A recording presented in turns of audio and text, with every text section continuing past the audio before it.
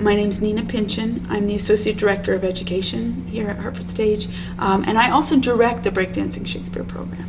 We found that over time, using breakdancing every year to create a production does actually really hook in young people who wouldn't be interested in acting or Shakespeare, or wouldn't know they would be interested in it on their own.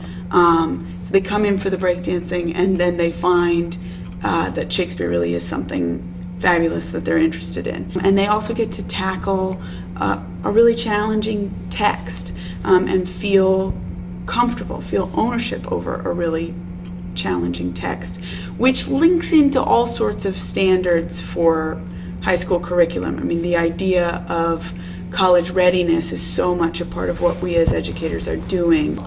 I always think that the main thing we're doing, beyond all the really high-level skills that students are building, that cast members are building, I think what we do best is bring together a truly, truly diverse group of young people from all over the greater Hartford area. And many of our students wouldn't have a chance to work with each other in any other way. So we bring together these absolute strangers at the beginning of the summer, and they spend 6 weeks working on something that they really have ownership over.